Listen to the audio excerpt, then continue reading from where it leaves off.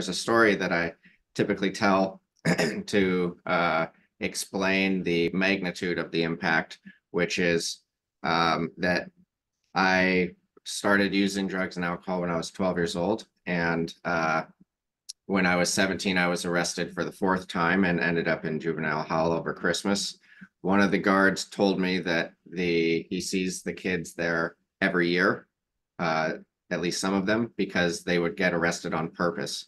Their Christmas in juvie was better than it was at home. And I didn't really understand what he was telling me at that time, and I continued to use for quite a while until I realized that my drug and alcohol addiction was affecting my ability to play music. And I really cared about that passion that I had for music.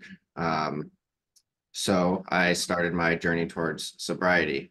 And since that time, I've realized that that degree of passion, a healthy passion, I should clarify, is something that allows a person to become intrinsically motivated to develop that degree of attention, focus, and just care for a particular activity or person or whatever it might be that can lead to mitigating the effects of any negative behaviors, not even necessarily just addiction.